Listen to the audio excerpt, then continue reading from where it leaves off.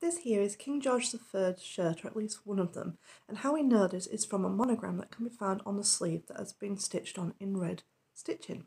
It has his initials and it has a red crown on it as well.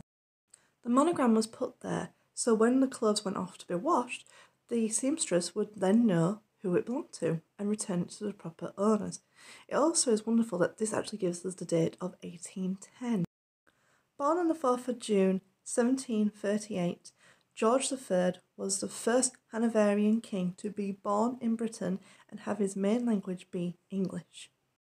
George was a cultured monarch who was interested in learning. He was interested in the arts, science, agriculture. He was often referred to as Farmer George, as he tended to like being more everyday rather than the glitz and glam of royal life. In 1761, King George III married Princess Charlotte. He was 22 and she was 17. They had a happy marriage together and had 15 children, 13 of them living into adulthood.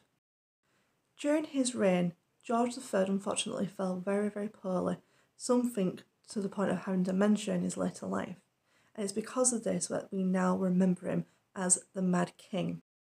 I find George III's story very sad because this intelligent man's life has now been masked with the fact that he was referred to as the Mad King, and also he is remembered for losing the Americas for the War of Independence.